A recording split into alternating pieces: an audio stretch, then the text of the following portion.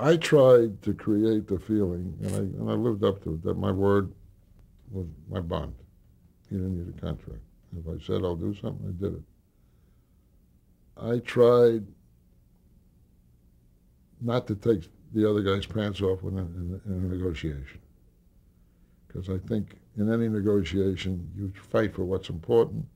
You leave the other person with something that they can win, that you don't care that much about, but you don't tell them that. So they don't feel that they've been taken advantage of. I like to feel that if somebody said something to me and said, you can't tell anybody, I didn't tell anybody. Now, obviously, I used the information for my own benefit without telling anybody.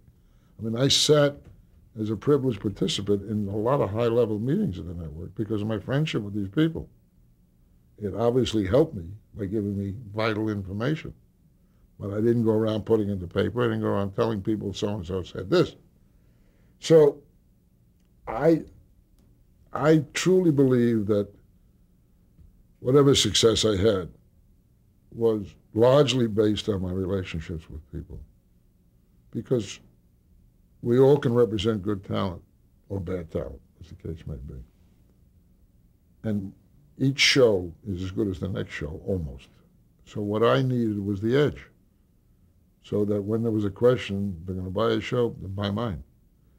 And I truly believe that a lot of it came out of relationships with the key buyers or with the people who could give me information that I could use in trying to push my show through. Because I really think if I sat in the buyer's seat and people came in and pitched me 10 half hours, didn't matter which one. I mean, they don't all stand out.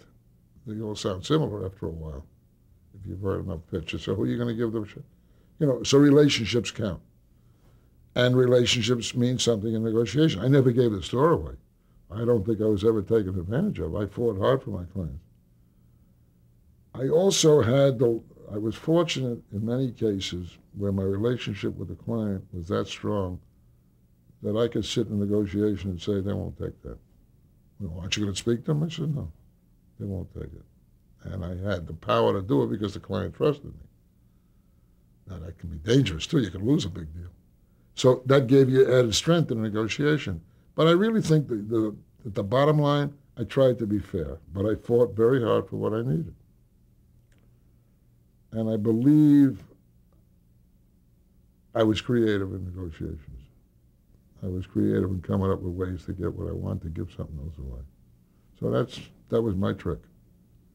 And I truly believe that works. And that's what I tell students. They got to network.